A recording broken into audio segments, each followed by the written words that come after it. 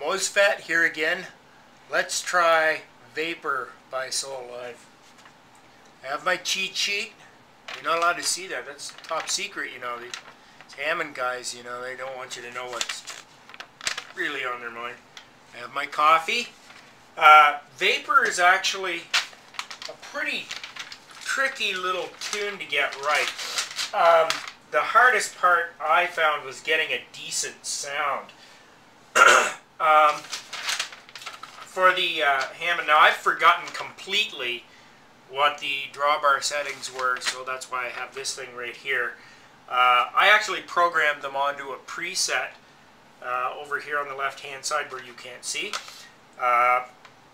because I just loved that sound once I nailed it. So, upper manual drawbars, let's see what we got here. It is 8, 0, 4.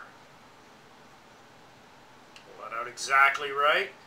Bunch of zeros. Third one from the top, 8. You're going to run your Leslie full tilt. So fast. You may hear mine squeaking away in the background, but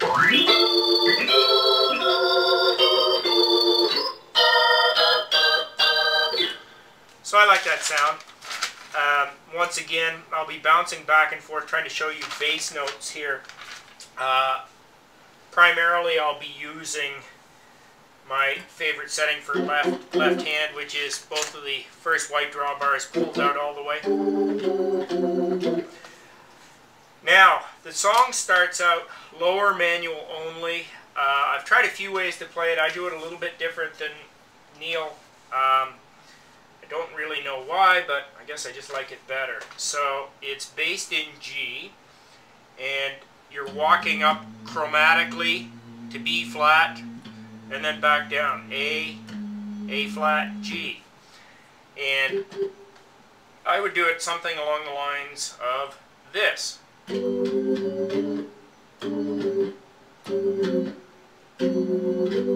Once again, really slowly.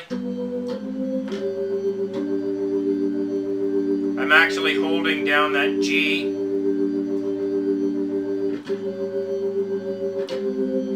You can keep that G down if you want.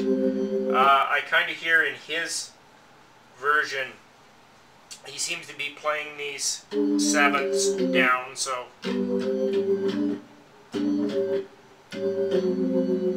Okay. The tricky part for me is on the third pass around, he holds a high G with his right finger and does this. So I've got to play those sevenths with just my left hand. So it would be like this.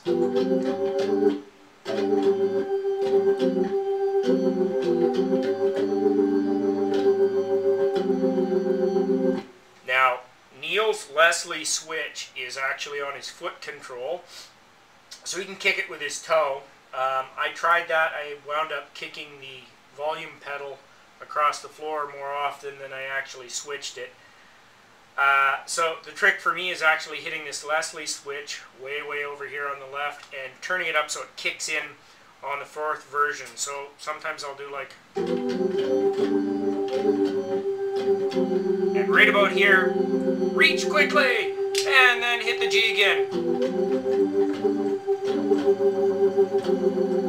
And then you're into the main part of the song. See how badly I did that slowly? Wait till you see me do it quick. It's even worse. So the Leslie is running full tilt now, really fast. And the chord he seems to be playing in this is this big, fat, open G. The notes are A, B, 6 is a D, E, and a G on the top. So it's got 9s in it. So one of those lovely 6/9 chords that I love. And he'll do some sort of, and then he keeps always the A or the G on the top, and we'll do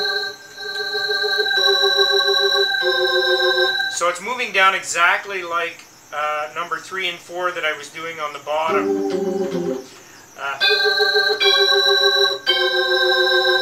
And then back to that big G. I had a heck of a time trying to get a really good funky feel out of this tune at the beginning. And so what I've been doing is I've been echoing what's going on with the right hand with the left hand. And I'm playing on the bottom. Let's get rid of the squeaky Leslie for a minute. I'm playing G 7/6. So this is one of my 7/6 chords that I'm extremely fond of. So we've got F, B, and E. And basically it just keeps moving up and down chromatically. So G, B flat, A flat, G. And let's see if I can remember how I actually do it live. You'll see it better when I actually play it with the band, but it's kind of a...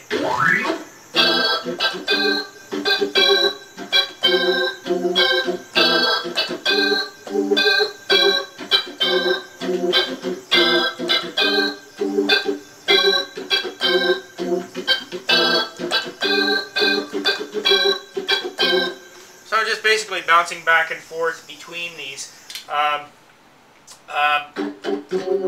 Our guitar player started playing just octaves like that, so somebody had to hold down the chords. I would probably do it if the guitar player is playing the chords almost like...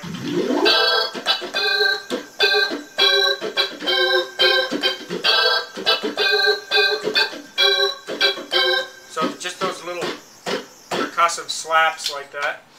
Once again, the Hammond organ is a percussion instrument. Feel free to play it with a ball-peen hammer. That's pretty much first half of the tune. We've got coffee all over my organ.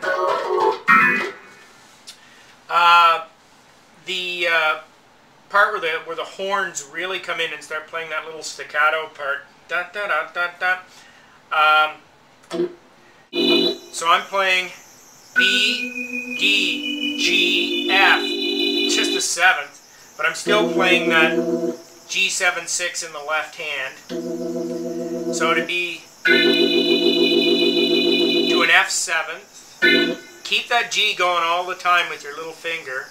Starts with the G 7th right hand, G 7/6 left hand, to an F 7th.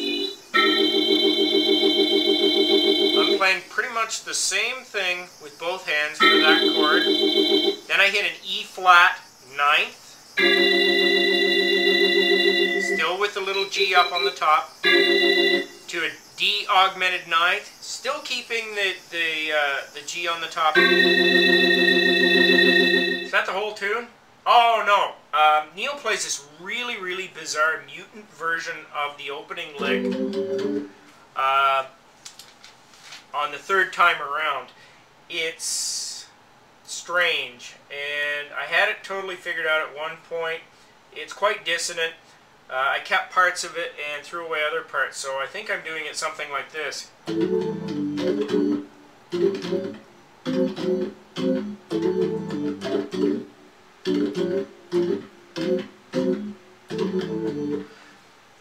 The first part of it is kind of the Floyd Kramer a D, so holding an A,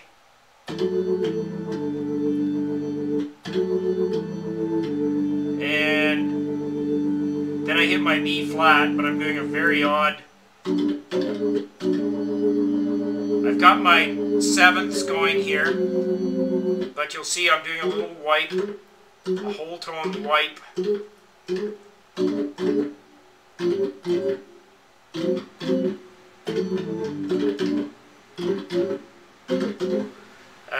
I change it every time I play, so I'm sorry I'm not being very much help there. But that's pretty much the whole tune. Let's do a Bakelite run through.